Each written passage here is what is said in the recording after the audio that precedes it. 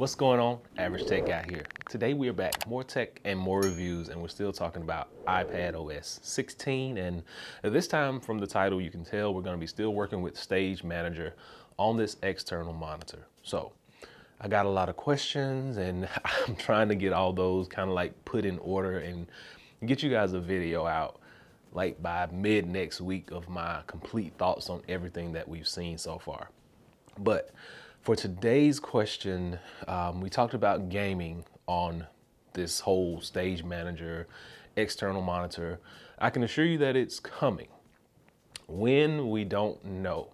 But a lot of people were saying, oh, all you have to do is change your display settings and change the orientation. So today, what I'm going to be doing is showing you basically the only display options that you have for this. So let's jump right into it.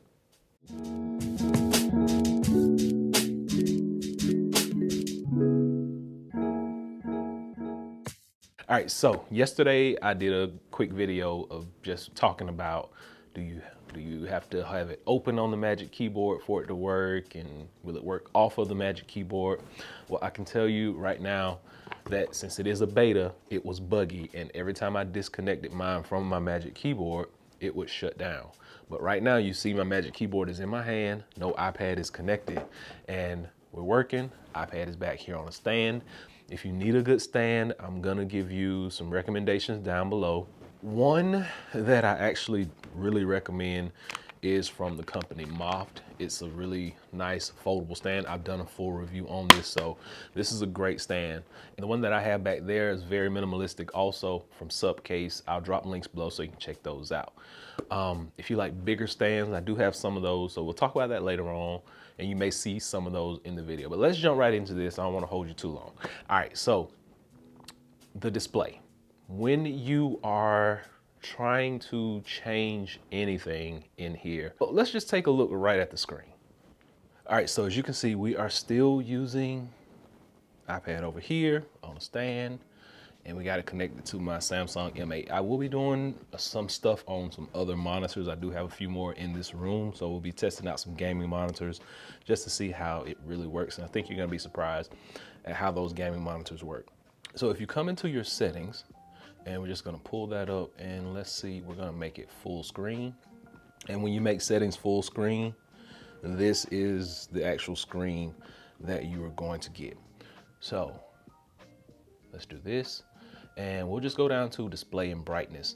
Now within display and brightness, no matter what display you have, it is going to show up right here on this monitor. So right now we have the built-in Retina display, which is actually controlling the iPad over here. And then we have, let's go back, we have the Samsung display, which is controlling this device right here. And these are the only real display options that you get other than the screen arrangement. So you can actually change how your screen is arranged. If you want to be able to pull up from your iPad and go into your monitor, or if your iPad is sitting over to the left, or if you want to come down to go into that different monitor, they do have a full array of arrangement settings that you can come in here and customize. Other thing that I like is you can allow the display mode changes. Now, what that means is when this is on, the display mode will change to match the dynamic range and frame rate of the content that you're viewing. So they do tell you that this may cause some kind of flickering on the screen, but basically what it's saying is if you got a 4K screen, it's gonna display at 4K. Then you got the display zoom.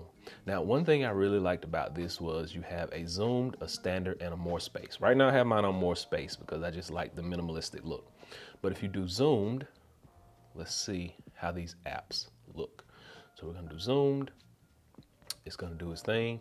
And let's, boom, hit that. And if you make it full screen now, it kind of goes in this weird mode. But you can notice the apps down bottom got a lot bigger. So in that zoomed version, it's gonna get a lot bigger.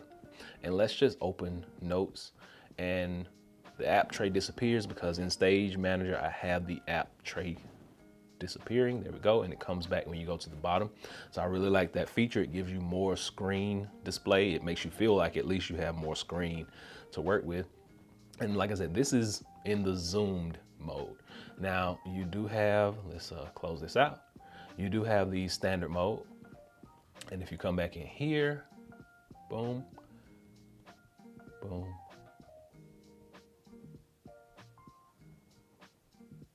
There we go. That is now in standard mode. And if you close this out, your apps basically go back to the normal setting. But I find that I like the fact that you can customize this, because when you're on a larger monitor, when you got a larger display, you can use that zoom. Now let's close this out, and we're gonna come back down here and go out of there, out of there. So you can actually change the display zoom on both devices. That's one thing that I like about the external display and Stage Manager, is that you can customize those display zooms for the iPad and for the actual monitor separately. The built-in display, whatever monitor you have connected, and the arrangement are all the setting changes that you can have for the display. All right, so just wanted to bring this to everyone's attention, because a lot of people thought that with the gaming, you could just go in and change a setting, but it's not able to do that. It's still beta, and we've been talking about beta the whole time. We know that it's buggy. We know that everything is not quite right yet. But as soon as we get full screen gaming on an external monitor with Stage Manager, you'll be the first ones to know. Like I said, I got a couple of more monitors in here, and I'm gonna be trying some things out. We're gonna be trying out some HDR screens and things like that, so stay tuned. This one, I don't have the original cable connected, so it didn't give me a HDR signal. So I'm gonna find that original cable, and then we're gonna get it connected, and we're gonna see if we can achieve that true HDR on this device. But for now, that has been today's update for iPadOS 16. Hopefully this has been able to help someone out, and until next time, be sure and give me that big thumbs up, and please subscribe. Average Tech out. Peace.